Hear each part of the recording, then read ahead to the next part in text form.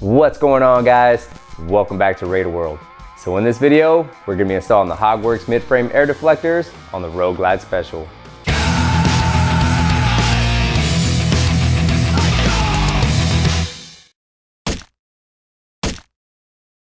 For 09 to current Harley Davidson touring models, these mid-frame air deflectors improves the rider's comfort by redirecting unwanted engine heat. This kit includes all the necessary mounting hardware and installs in minutes. HogWorkz also provides you with a 1-year warranty against paint chipping, bubbling, or cracking.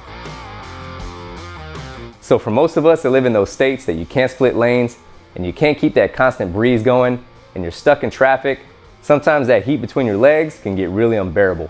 This product right here is going to help deflect some of that heat. I can't wait to get these installed, so let's get it unboxed and install on the bike.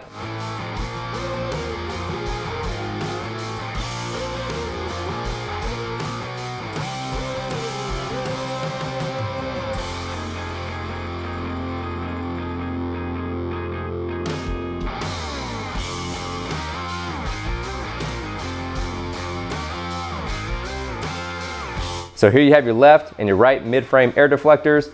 These are the color matched billiard red, and once again, these are spot on. Here you have your mounting hardware and some instructions. So here's the back side of your air deflector. Here you have your HogWorkz logo, and this deflector here is marked left, and the other one will be marked right. All right, guys, so when you're mounting your air deflector, this is your top bolt here. This one's already threaded. I believe it's for the 17s and up, but if you don't have this threaded hole, you do have this hole here. All you'll do is you'll insert your speed clip through this hole back here, and then you'll insert your bolt there. So here on the bottom is where you're going to insert your well nut. Here I'm just using a plastic prying tool to pop out the retaining clip for the spark plug wire. So there is a location on the back of the deflector where you can remount that spark plug wire. So here I have my right air deflector. For that threaded hole, I'm going to place that bolt through here. If you're using a speed clip, it's going to be this up here, and for my well nut, it's going to be this location here. And for those two mounting locations, you're going to use the provided bolt and washer. For the well nut, I'm just adding 1 layer of tape for a more secure fit.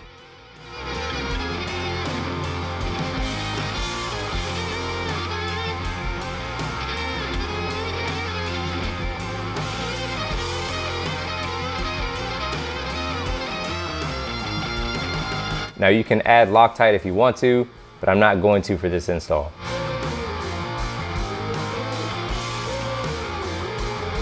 Here I'm just using a small ratchet with a 7/16 socket. Now when you're tightening these down, you just want to tighten them down nice and snug. You don't want to over tighten and possibly crack the plastic. And for that top bolt, I'm just using a 7/16 stubby wrench.